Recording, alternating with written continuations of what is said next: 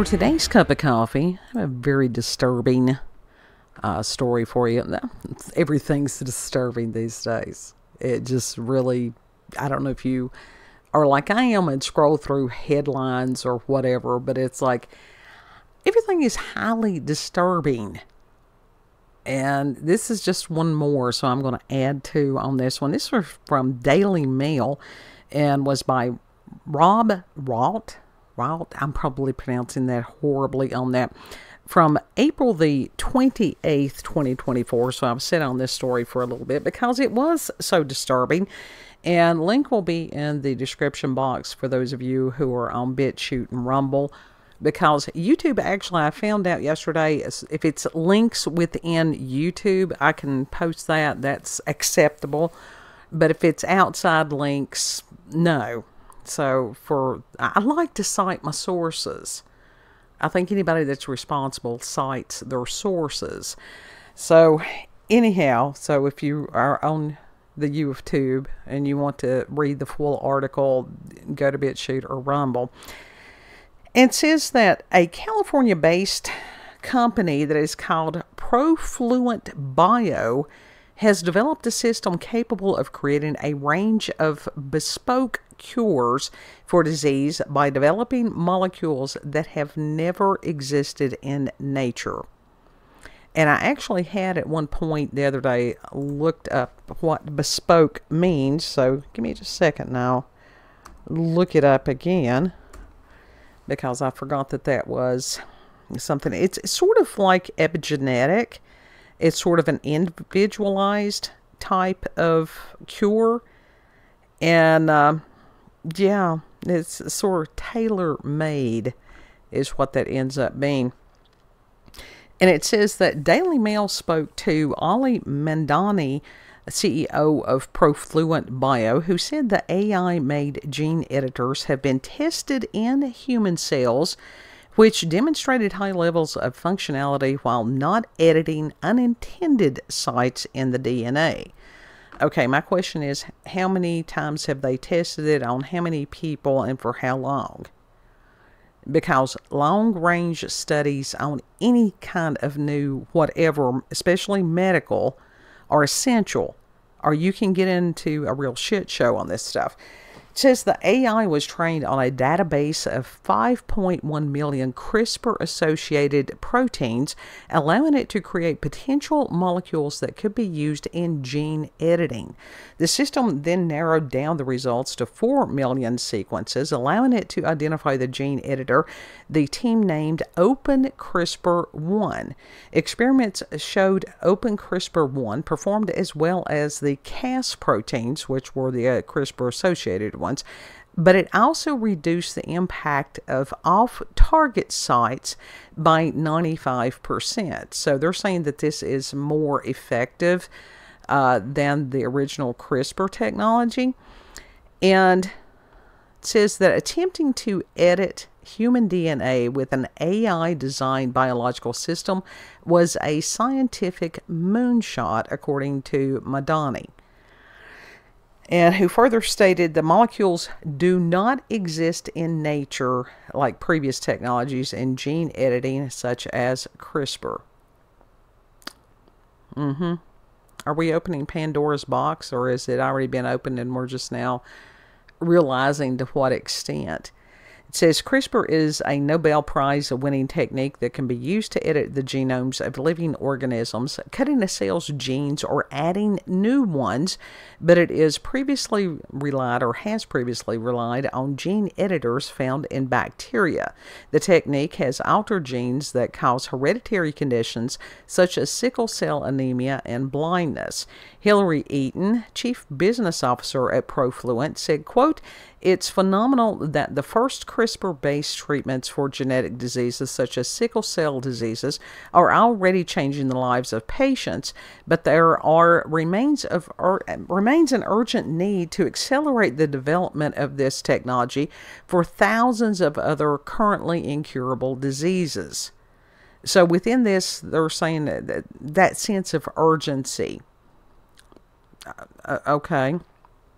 Is urgency always, if somebody has a long-standing illness, to wait 5 or 10 more years to know whether a treatment is going to cause harm or not. Yeah. Is it worth the risk? And now this is very much ethics. And we've had a lot of things where ethics have been compromised. Well, I was going to say recently, but no, there's been a long history with the science compromising ethics. I mean, we can go back as far as like Tuskegee and some of the lots of different things that if I mention them, the YouTube would probably strike the video. That's insane. That is truly, truly insane. It says to achieve the breakthrough that Madini's team trained large language models on huge amounts of genetic data in the same way that ChatGPT is trained on text and images from the internet. Well, didn't ChatGPT get in a world of shit there for a while? Or was that another one? So some of this stuff, does it show promise? Yes. Is it there yet? I don't think so. And it's like, again, long-range studies. And Madini said that AI was at the heart of this achievement and that they trained the large language models, the LLMs, on massive scale evolutionary sequences and biological context. From where? How were these samples obtained? And she says, our vision is to move biology from being constrained by what can be achieved in nature to being able to use AI to design new medicines precisely according to our needs. Okay, to move beyond biology, what about creating new things that do not occur in nature, not just genes? So there's a lot in this story. There's a lot of questions that I have about this story and these companies and the regulations or the lack thereof. People need to be asking some serious questions. Just because you can do a thing does not mean you should do a thing. It says the company believes that AI can work as an interpreter to decode the language of life. So in other words, where they're wanting to play God. They're creating God in their image. It says clinical trials have already tested CRISPR technology to treat human genetic diseases, and Madani hopes that the new AI design molecules will boost the capability of gene editing technology even further. And I'll stop there on the story, and like I said, I'll give you the link and that you can read the rest of it yourself. It's not that much that I left out. But within this, I think this is kind of horrifying that you're letting a human computer-based something redesign humans.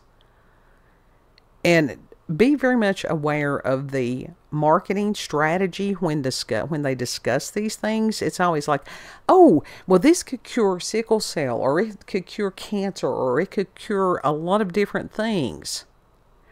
And for a lot of people, that very much could be a miracle. But there's also always a dark side to these technologies, to any technology. Because where there are those that would use these things for the purposes of good, there's always those that have nefarious reasons to do these things. And some of this stuff has gotten off the chain. And a lot of stuff is being revealed. And Robert Phoenix always has really good information. If you don't subscribe to him yet on YouTube, he does different programs there. I know that he's posting some of his shows also over on BitChute. And he's also there on X. And so I urge you to follow him, and because it's like little snippets of wisdom every now and then. And he was talking about the upcoming Uranus in Gemini. I think that's correct, Robert. If I have botched that, sorry about that. And it pulling back the veil further And my response when he had a picture of the great and powerful Wizard of Oz, and then below that it was the little man that, you know, had deceived everybody to believe he was the wizard. And I'm like, oh, lovely. What fresh hell is this that we're coming into? And he explained, it's like, not really. It's just a matter of pulling back the cover or the curtain further, which there has been so much stuff revealed over the past couple of years that it's been crazy. And you've got a lot of people that are waking up and going, oh, shit, we've been lied to. Yeah. It's a matter of figuring out who are the ones that are deceived, that really didn't have nefarious reasons. Who are the ones that are the deceivers? Now, ultimately, we know that this is a spiritual battle for real.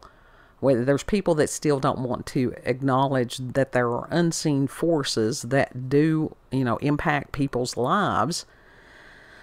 And then there are those that truly refuse to see what's going on.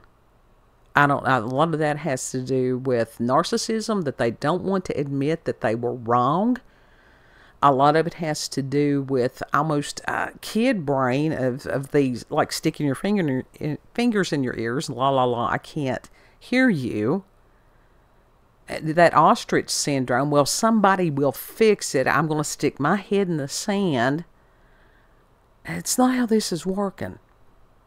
We're coming into a time that it is personal accountability and responsibility. To not make a choice is still making a choice. But as far as when they are messing around, like I said, with DNA and all this bunch of stuff, you got to wonder, do I believe thoroughly that they're doing this to help people? No. Do I believe that the computer technology is there to the point to where it can make decisions like this? No, I don't. I think there's too many variables, too many unknowns with some of this stuff. And I had read another article before doing this video where there was some woman who has written a book about the possible sentience of AI already, and have humans already been abusing it. Now think of this statement. I mean, truly, that they're questioning what is consciousness, which that doesn't surprise me. The thing that was not mentioned in the article of what she had written was a soul. As that's one of the things that defines us as human, is we have a soul.